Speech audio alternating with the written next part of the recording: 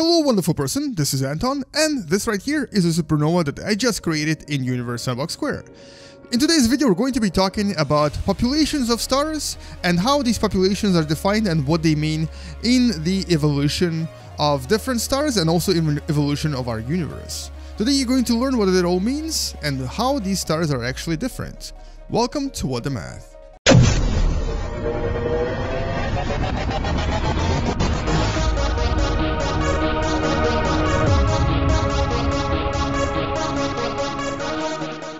And we're going to start this simulation with yet another supernova, but this time in our solar system, which is unfortunately, or maybe fortunately, impossible because our sun is not big enough. But we're going to just see what happens as the supernova destroys all of the planets in our solar system. So, there's actually three types of stars. Three populations of stars. Population 1, Population 2, and Population 3, not in that order. As a matter of fact, in the opposite order. What does it all mean? Well, back when the universe just began, which we're going to create right here, right now by doing this, there were very likely a bunch of really massive stars and a bunch of really massive black holes that essentially interacted with one another. Now you can see in this particular simulation I've placed several supermassive stars up to about 100 or even 150 masses of our sun, and there's a supermassive black hole in the middle. All of this is going to interact with each other and create some really cool effects in a few minutes. Now these right here are population 3 stars. These are the original stars, the progenitors of our universe and our galaxy. These stars only contain hydrogen in them. Maybe a little bit of helium, maybe some lithium, but for the most part they just contain hydrogen. A lot of these stars will not live very long. They'll live less than 100 million years, and they'll either explode in a supernova or turn into black holes or basically disappear in some way or another. And as they disappear, they'll release some of their material, they'll release their hydrogen, they'll release their helium, but they will also create a lot of supernova that will release other materials. And this will hopefully happen at some point here, as we're interacting with this supermassive black hole in the middle. We might actually see 1 or 2 supernova occur. So let's actually run this for a little bit until something actually happens. And I think I may actually have to place a few more stars here for them to create a supernova because I didn't have enough in the beginning. So let's run this for... oh, here we go. Look at that. And here come the supernova. Now, within a few 100 million years, all of these population 3 stars will disappear and will create enough material, this stuff right here, to start creating population 2 stars. Alright, so a few million years will pass and we'll see the first population 2 stars. Now these will come in different colors and also in different compositions, but for the most part, once again, they will mostly have hydrogen and just a little bit of other materials in them. Their metallicity, their non-hydrogen and non-helium content is going to be very low. But these stars that are still in existence today are actually some of the oldest stars we've detected. Some of them are just almost as old as our universe, over 13 billion years old, and we know quite a few of them already by studying them in our telescopes.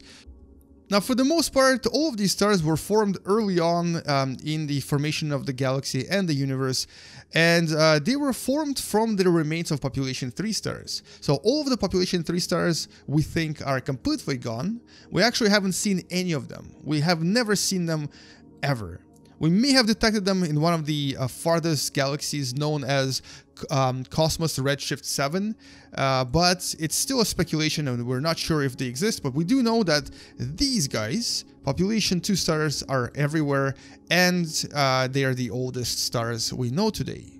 And these stars are usually metal poor, meaning that, once again, they only contain hydrogen and helium, and all of these stars are predominant in older galaxies as well. Like, for example, elliptical galaxies will often have more of these stars, not the other type, which is population 1. And you can usually find these stars, or more often find these stars, in globular clusters around our galaxy, but also in the center of the galaxy as well. So because they're so old, they'll usually be closer to the center of the galaxy. So this is where there's quite a lot less metallicity and quite a lot more hydrogen and helium, not so much other materials. Alright, so that's population 2. Now interestingly, we also think that there isn't that many planets around them. As I mentioned in one of the previous videos, metallicity of a star does define whether they'll have planets. Because this star will mostly contain hydrogen and helium, it's very unlikely that it's actually going to have any planets orbiting around it. It might actually have one or two, but there's a very, very high chance that these planets will either be completely made up of gases or be very, very small, or might not actually exist at all. And so that's population 2 stars, stars that are quite interesting, are everywhere. They've also created pretty much all of the non-hydrogen, non-helium materials in our solar system, and they did this the following way. They basically went supernova, which we're going to create here right now by exploring all of these stars, and all of these supernova, because of the extreme interaction of matter when the supernova occurs, will create tremendous amounts of various non-hydrogen, non-helium materials, such as oxygen, silicates, carbon, and so on and so forth. So, everything in our body, for the most part, or the vast majority of things in our body, have been created from one of these things. From a supernova of a population 2 star that exploded about 5 billion years ago, somewhere in the vicinity of, well, where Sun was born. And then, from all of this material, our beautiful Sun was born, along with, of course, all of the planets and all of the moons and all of the other stuff that I've just placed around our Sun. So, our planet Earth, which for the most part contains a lot of water, a lot of silicates, a lot of iron, a lot of non-hydrogen and non-helium stuff, was actually almost entirely created from a population 2 star supernova. So all of this material that we have, including of course everything inside of you with the exception of hydrogen, was actually made from a huge supernova, which kind of makes you think, right? You know that iron in your blood that allows you to breathe oxygen? All of this was a result of a tremendously powerful supernova about 5 billion years ago. And so now we come to the most important stars, the stars that we're interested in, because usually they'll be the ones with the actual planets around them. Stars with high metallicity, and these are the population 1 stars. So quite a lot of population 1 stars can be found in Universe Sandbox by going to the simulation known as the nearest 400 stars, and pretty much every star you see here is a population 1 star because they're located close to our Sun. They're located in the galactic arm where usually population 1 stars are located, and all of them will have relatively high metallicity compared to population 2 stars. And so younger galaxies, galaxies that are still undergoing formation, will often have a lot of activity going on, a lot of new stars being created, and of course a lot of population 1 stars as well. But everything you see here, everything in the vicinity for the most part, is population 1 stars that very likely will have planets around them and some kind of potentially habitable worlds for us to explore and to visit in the future. And so, well, that's essentially it. Population 1, population 2, population 3 stars that we can kind of summarize in the following picture. And so here are 3 stars.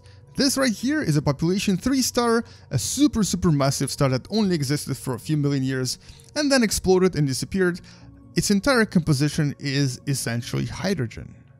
The next one here is a population 2 star, and this will be probably a lot less massive, and these are still around. These are the oldest stars, and what makes them different is that they'll probably not be as massive, they'll probably survive a lot longer, and most importantly, even though they do have slightly higher metallicity, their metallicity is still very, very low, close to about 99.9999%. In other words, they barely contain anything except for hydrogen and helium. And lastly, we have population 1 stars, which will often contain quite a lot of non-helium, non-hydrogen, up to about 2 or maybe even 3% of the mass. And these are the stars that will probably contain planets and contain maybe even life. And so that's essentially star populations in a nutshell. Now, hopefully you learned something from this video, and hopefully now you know a little bit more about how stars were formed and what different population stars mean. If you've enjoyed this video, don't forget to subscribe and potentially share this video with someone who loves watching space videos, wants to learn through video games, and maybe likes to watch people play video games as well. Anyway, come back here tomorrow. You're going to learn something else, something different, something interesting. I'll see you tomorrow. Space out. And as always, bye-bye. Now, for some unknown reason, I've created a very unusual effect. It's a black hole covered by a blue halo. Maybe it's a bug, maybe it's some sort of a special feature that I've just discovered. That is absolutely awesome. Anyway, see you tomorrow. Bye-bye.